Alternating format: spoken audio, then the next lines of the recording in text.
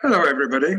This short talk is one of the series of coffee conversation lectures given every Wednesday morning in the Dublin City Gallery, the Hugh Lane. In normal times, held at the gallery itself, the talks are given by members of the gallery's panel of artists and lecturers, such as myself, and followed by a cup of tea or coffee and a chat among the attendees about the work discussed in the talk and, of course, about life in general. My name is Tony Suttle, and I'm a member of that panel. Today, I will be talking about the life and work of the Irish artist Cecil King, an exhibition of whose work is currently showing at the gallery as the COVID restrictions are being reduced. The main body of Cecil King's work as a painter during his lifetime can be described as hard edge, modernist in style. It's quite abstract in appearance, with perhaps only the titles giving an element of connection with what might be described as the real world. So as we discuss Cecil King and his work, I will talk briefly about his connection with this gallery, the Hugh Lane, and also with my personal interest in his work. First, the Dublin City Gallery, the Hugh Lane. Cecil King was actively involved in all 6 of the Rosk exhibitions held between 1967 and 1988. The contemporary element of the third Rosk 77, was held in the Hugh Lane, and so Cecil King and the then curator of the gallery, Ethna Waldron, were in close contact and cooperation for that event. 4 years later, the gallery hosted King's first major retrospective, and now we again present a major exhibition of his work to note the centenary of his birth in 1921. This coffee conversation is part of a number of activities organized by the gallery in the context of that exhibition. So as I welcome you to this talk, sorry about that, as I welcome you to this talk, I also suggest that you browse the gallery's website. It currently contains a number of items relating to Cecil King and his work, much of which I have drawn on for this short introduction to him as a person and as an artist. What I plan to do is to give an overall view of Cecil King, his life and work, with reference to the 21 of his works in the gallery's collection. And I will also describe briefly my own personal relationship with his work and its role in my life as an art lover and as an art historian. Now I'm going to come off screen so we can focus on the slide images.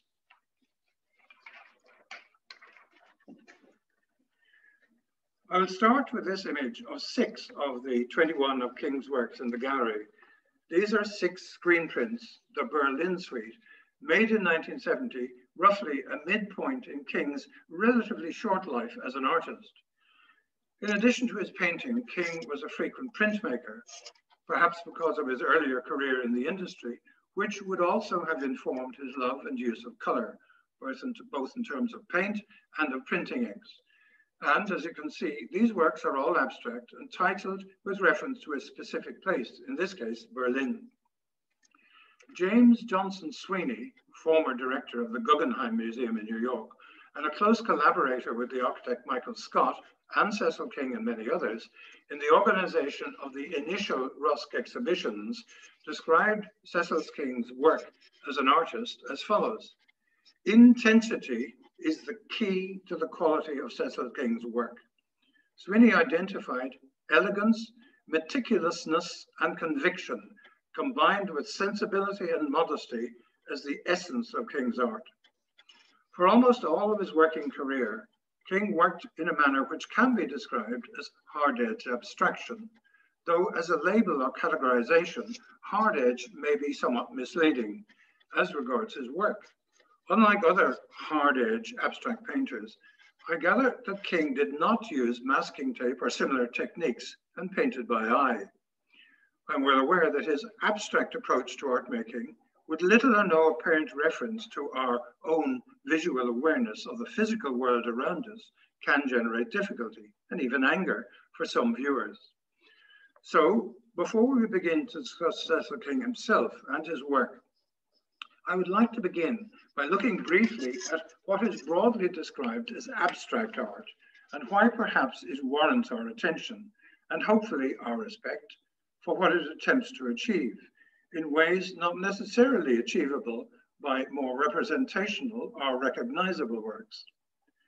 Although abstraction is often associated today with what is described as modern art, in fact, it goes back much further. Using one of my frequent sources, Murray's Dictionary of Art and Artists, they quote the Greek philosopher Plato as follows. Okay? I do not now intend by beauty of shapes what most people would expect, such as that of living creatures, but straight lines and curves, and the surfaces or solid forms produced out of these by lathes and rulers and squares. These things are not beautiful relatively, like other things, but always and naturally and absolutely, which perhaps reminds us of Cézanne and his advice to look in nature for the cone, the sphere, and the cylinder. Okay.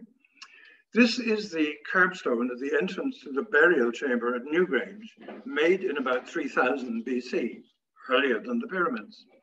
We can see stone chiseled markings on stone. We can see spirals, a mix of circularity and diamond shapes.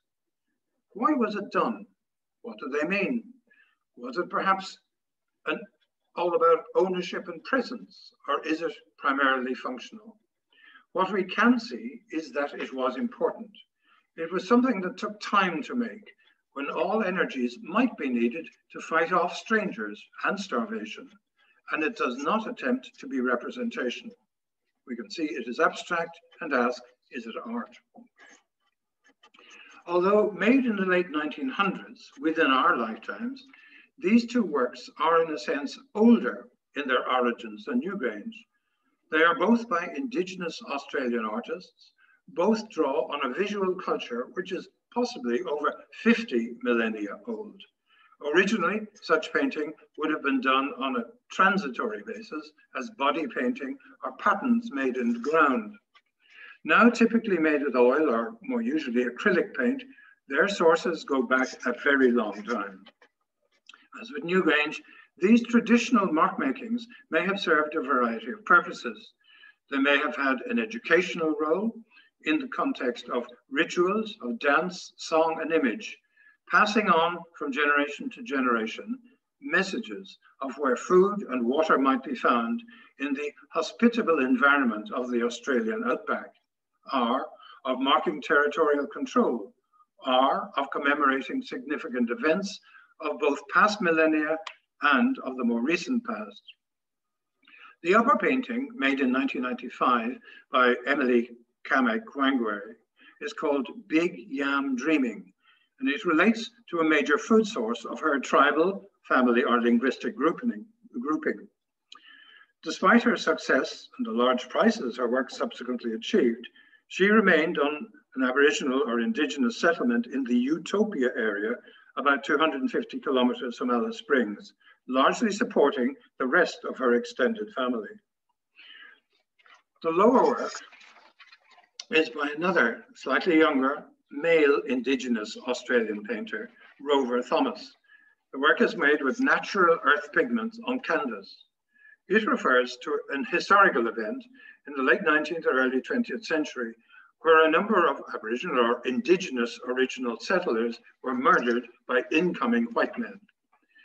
These works combine the spirituality of the Australian dreaming traditions and both of the artist's affinity with both the land and their observation of it, and of their awareness of historical events in a given area, to be noted, recorded, and painted, and then remembered by their familial, tribal, or linguistic group successors. Both Emily Kamek-Wangweri's and Thomas's work is widely collected, and both represented Australia in Venice Biennales. I suggest that in both cases, this type of Australian art represents to Western viewers a form and the appeal of contemporary modernist abstraction. However, to the artists who made these works, drawing on a totally different cultural history, I believe their perception of such works is likely to be substantially different to that of those of us who are viewing it through our Western post-Renaissance eyes.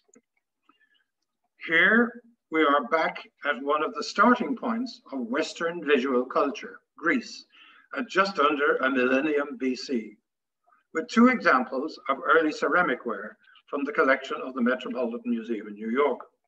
Again, in both cases, using largely geometric or abstract patterning. The ceramic jug to the left is decorated with purely geometric patterning, and the newer work, about 200 to 300 years later, has a mix of geometric patterning and simplified depictions of human activity, not dissimilar to earlier images found in Egypt. These type of image led to later, more sophisticated drawing and sculpture, and eventually their impact on the Romans, and in due course, the Renaissance in Western Europe. This is an image of the Ardabil carpet, which is quite large, it's about 10 meters by 5, from the Victoria and Albert Museum in London. Made in Iran in the 16th century, it is a good example of the Islamic tradition of image making and its disinclination to use a representational approach, particularly of human or animal subject matter. As a result, Islamic art has developed a tradition of pattern making with ingenious use of geometric and floral, often stylized motifs, and of calligraphy used in both architectural and decorative applications, but again, abstract. So, having considered briefly what might constitute abstract art, let us look at Cecil King himself. Cecil King was born in 1921 in Rathdrum, County Wicklow. For most of his early and middle life, King worked in business, eventually becoming a director of the then Dundalk-based printing and bookbinding company W&S McGann. As a painter, he was largely self-taught, initially painting for pleasure, combining it with his business and other personal interests, and taking some tuition with two established artists, Neville Johnson and Barbara Warren. However, the most significant influence on King's approach to painting was the American painter Barnett Newman, whose work we will look at in a moment. King became a full-time artist in 1964, and while leaving his career in the print industry, he continued for the rest of his life to be heavily involved in the promotion and development of contemporary art in Ireland, notably in the Contemporary Irish Art Society, and even more so in the organization of 5 of the 6 Rusk exhibitions held between 1967 and 1984. He died in 1986, before the last Rusk exhibition in 1988. This is a photograph of Cecil King with the then curator of the Hugh Lane, Ethna Waldron, on the left, and a Ms. Mimi Benka, taken at a reception in connection with Rusk 77 from the Irish National Photo Archive, part of the National Library of Ireland. These are works by each of the 2 artists with whom Cecil King took lessons at the start of his artistic career. Both were full-time artists, earning livings in the mid-20th century, a difficult time to be doing so in Ireland. Both did a certain amount of teaching and included Cecil King for a time amongst their students. Neville Johnson and King had perhaps one thing in common, in that Johnson had also started his working life in business, but had then turned to being a full-time artist. Both Neville Johnson and Barbara Warren had tried a variety of approaches to art in their earlier careers, including surrealism and cubism. But both were reasonably well established and somewhat more settled in their styles at the time of their involvement with Cecil King, who was somewhat more of a late starter. I feel that the 2 works here are reasonably typical of Johnson and Warren's later styles. Both, I suggest, rather dry, slightly stylized landscapes. On the upper left, Neville Johnson's landscape rock pool in oil and canvas in the 1950s is in the Hugh Lane collection. The lower work by Barbara Warren, Summer Estuary, Horace Begg, also oil and canvas, is from the website of Adams, the auctioneers. However, the artist who had the most significant impact on Cecil King was the American Barnett Newman. Newman was born in New York to a family of Jewish immigrants from Poland. As with King himself, Newman started his working life in the business world in his father's clothing company. He then earned his living as a teacher, writer, and critic, and began to paint in his 20s, initially in an expressionist style, all of which works he later destroyed. He then painted in a somewhat surrealist style for a while, before in his 30s, developing the approach which marked the rest of his career. Newman is seen as a pioneer of color-field and hard-edge painting.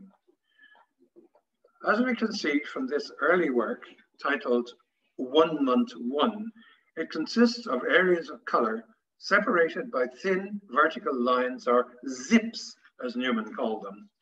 The zips define the spatial structure of the painting, while simultaneously dividing and uniting the composition.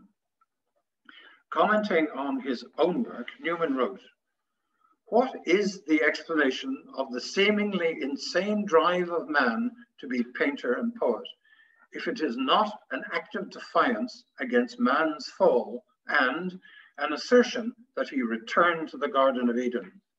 For the artists are the first men. My struggle against bourgeois society has involved the total rejection of it. The image we produce is the self-evident one of revelation that can be understood by anyone who will look at it without the nostalgic glasses of history." Throughout his career, again in a way somewhat similar to Cecil King, Newman was always very active in writing and in the organization of art-related events, in the promotion and explanation of his own work and that of other contemporary modernist artists. These are more examples of Newman's work. The upper one is a photograph of Newman himself in front of 1 Month V1, or 1 Month 6, a variation of his earlier work, and the lower image is part of a set of Stations of the Cross, now in the National Gallery in Washington. Cecil King met Barnett Newman when Newman and his wife Anna Lee visited Dublin, when 3 of Newman's paintings were included in Rosk 67, in the organization of which King was very much involved. And I will read a description now of one of Newman's works in that exhibition, Queen of the Night 2, written by the Irish writer John Banville, who, before turning to writing, had initially thought to become a painter. Banville wrote, "It was a blue vertical canvas, sky blue, with one white line down the side, and it was the best picture there. And I kept coming back to it, saying, but there's nothing there, but nothing here." Yet the whole point of it was that all of Barnett Newman's life as an artist had gone into taking away from that picture. So the weight you felt was the weight of absence, the weight of all of the stuff he had thrown away. And that's what artistic work is. It's not self-expression. It's not putting things in. It's a way of expressing something in the most economical way. So let us come back to Cecil King himself as a businessman and as an artist, and a person with a significant interest in collecting and promoting contemporary art. In 1954, in his early 30s, he began to paint, somewhat influenced by his early tutors, Neville Johnson and Barbara Warren. And in the late 1950s, he did a series of cityscapes of Rings End and the docks of Dublin, painted in muted tones with an emphasis on form and shape rather than detail or anecdote. This work, November, from this gallery's collection, with its dramatic interplay of broad stretches of paint boldly applied in subtle tones of blues, greys, and blacks, is a good example of this period in King's development. And in the second half of the 1960s, he produced a body of work in pastel based on themes of stress and tension from the world of the circus, with a particular reference to the trapeze, with its combination of elegance, balance, and danger, and a sense of tension, both in the equipment itself and in the audience waiting for a fall. Then, as we have seen in 1967, he met Barnett Newman, the acknowledged pioneer of color field and hard edge painting. Newman's philosophy, based on the supremacy of the canvas itself over all illusion or expression became an important element in King's future work. In the Berlin series of paintings and prints that he worked on in the early 1970s, the canvas was divided into mathematically precise areas of color, separated by thin, often white lines that added a spatial dimension to the composition, despite the extremely restricting rules of hard edge painting. King managed in these and subsequent pictures consistently to present impeccable modern canvases of brilliant color and clarity that are individual and recognizably his own. Tension and force were states which King had frequently explored in his earlier work and which continued to interest him into the 1980s. Let us look again for a few minutes at these 6 images from the Hugh Lane's total collection of 22 of Cecil King's works. These are 6 of his Berlin series of prints, all made in 1970. In fact, a set of 6. I would like to speak for a few minutes on my own perception of 2 aspects of King's work. One of these is a comment on his titling of his work. The second is what I would refer to as the content or subject matter of his work. Let me start with titling. The titling of any work can be a treacherous area. In some instances, such as the French 19th century early Barbizon painter, Millet, whose well-known painting, The Angelus, went through several name changes to help make it more sellable in the United States. Titles can be arbitrarily changed by galleries or dealers or by owners at certain stages of a work's life. Equally, artists themselves may consciously use titling and wordplay to either help or hinder the viewer. The conceptual artist Marcel Duchamp was particularly prone to do this. In the case of Cecil King, I believe that his titles are those which he himself allocated to his works. And while the works themselves are abstract, the titles are more directional. In many cases, they refer to either specific geographic locations or types of location. Amongst the titles of the 21 works in the Hugh Lane collection, he has used the titles or words entrance, threshold, and intrusion on several works. These, to me, suggest his interest, as with many artists over the centuries, with the liminal, or the point of entry to a location or space in a directly representational work. King's works may be purely abstract, but I suggest he is giving us a certain indicator as to where we are, or where perhaps he feels the space in the work itself is. More directly, he has titled 2 of his series of prints as the Berlin series and the Saarbrücken series, and others as Bagot Street and Harlem. Now let's look at the matter of what might be described as the subject matter or motifs of King's work, if you feel an abstract work can have what can be described as a subject. The Berlin prints, of which, as I've said, this gallery has a complete set of 6, were made after he had visited that city, which at that time was divided by the Berlin Wall, and with that, the tensions of the 2 very different regimes on either side of the dividing wall. So, shall we look for a moment at the matter of how does one make a visual image which will give a sense of tension within a geographic or topographical space? Let's take our own cities of Dublin and Belfast as possible examples. As with any city, or in fact probably any place containing mankind, but Belfast and Dublin each has a set of tensions, some unique to each city. In Dublin, standing at one end of either Connaught Street or Gardiner Street, an artist can choose to capture the street realistically, using the geometry of perspective to narrow the street itself towards vanishing points, and doing so for the roadway, the buildings on either side, and for the human figures along the street. With that geometry, the artist can capture a selection of narratives, such as we find in Walter Osborne's or Jack Yeats's street scenes. Or, looking at the same view, an artist can sense the invisible tensions of the place, the tension of crossing either street at rush hour.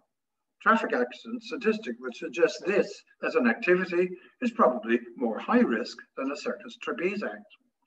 An artist can choose to depict the tensions of visible poverty on the street, or the tensions of history in the bullet holes on the GPO and on the O'Connell statue. Although I'm less familiar with Belfast, as I stand there on one of its streets, although everything looks much like any other European city, I'm aware of the nightly news bulletins, of the relatively recent disturbances, of the still active oxymorons, the peace walls elsewhere in the city. I'm aware that possibly half of those on the pavement beside me don't fully trust the other half on the same pavement. I'm aware of the tensions of their lives, of their evaluating each other's backgrounds and possible political views, from the color of their hair, from their school uniforms, their accents, and if it comes up, from their names, and the many other signifiers of identity. In short, how can an artist depict tension, either social or personal? How does an artist depict balance or rupture or separateness? Again, either personal or social, physical or emotional. These are all, I suggest, the topics or subject matter of Cecil King's art. Let me quote a comment from Ethna Waldron, the then curator of this gallery at the time of Ross 77, and her cooperation with Cecil King. The color variations introduced the city's subtle changes of mood and emphasis, while the basic tensions remain taut and keyed up to fever pitch. So I suggest that what King captures in much of his work is that sense of tension in our lives, and in the geometry of his work, in his palette of colors, he captures our tensions with courage, with elegance, and with great skill. Now, let's look at some of King's work in the gallery collection other than the prints on which I have been focusing so far. These are two works made by King the year before he died. On the left, Pendulum, and on the right, Link 3. Both are oil on canvas. Again, I will quote from a gallery director, this time from the present director of the Hugh Lane, Barbara Dawson, in an extract from her notes on the current exhibition. Looking back at Cecil King's work, it is unique in 20th century Irish art practice, eschewing figuration, the pastoral and the poetic. His work fearlessly defends the independence and beauty of color and line. Varying from the slight to the robust, these lines swing against and cut through intense depths of color, creating geometric forms teetering on the edge of implosion. But pitch perfect, the taut and rigorous compositions deny any suggestion of impending chaos or collapse. Now I will talk a little about this image and my own relationship with Cecil King's work. This image, red abstract, does not hang in this gallery, but on my bedroom wall. It has been an important element in my own journey, to use that contemporary and somewhat abused term, journey. I have been looking at art since I was a teenager and found my comfort zone in the sort of work being made by many Irish and other Western artists in the mid-1960s and 70s, a sort of post-impressionist midway between representation and abstraction. But pure, full-on abstraction eluded me. I didn't get it and couldn't generally read it or relate to it. However, the organization for which I worked for the last 20-odd years of my formal working career had a smallish corporate art collection comprising mostly of prints, acquired, I think, by a subscription to a print gallery, which had offered a set of 4 or 5 new prints every year. This particular work, Red Abstract, a screen print, had hung in the chief executive's office, but now a new incoming chief executive changed all the works in his office and didn't fancy this one. So I asked the office manager, could I have it in my own office space? I had decided that by living with it every working day, I might end up seeing what it was all about. And it worked after 3 or 4 years. I'm a slow learner. I began gradually to like the work. I could sense its energy and the rightness with which it had been made. Then, when I decided to take early retirement, I asked the office manager, would he have it valued and I would buy it? He said no. The paperwork was too much trouble, so I had to leave it behind. However, and that is the beauty of printmaking, Another copy from the 100-copy edition came up at White's Auctioneers, and I was able to get it at more or less what I would have reckoned on paying to the office manager. So although I never met Cecil King, I will always be grateful to him for helping me to learn to accept and enjoy the Barnett Newmans, the Jackson Pollocks, the Joseph Albers, and of course, the Sean Scullys of the art universe. So now I will end, again, on a somewhat personal note, not with a graphic work, but with a sculptural piece. Cecil King lived for the final years of his life on Idrone Terrace in Blackrock, across the railway line and looking across the bay towards Howth. Some years ago, the Dunleary Rattown County Council commissioned this work by Irish sculptor Colin Brennan in memory of Cecil King. I've lived most of my own life in the Blackrock area, so I drive past this work frequently and find it a delightful homage to an artist whose work I admire and enjoy. So I hope this talk will help you to decide to visit the Cecil King exhibition here at the gallery and to fill in any gaps in your own experiencing of Cecil King and his work that I have not had time to fit into the last half hour. And also perhaps to encourage you, if you wish, to scan through some of the various items of information about him on the Hugh Lane website. So thank you for joining me. Hopefully also being persuaded, if you were not already, to come in and enjoy also some of the other more abstract works by other artists in the gallery's collection. And so for the moment, goodbye.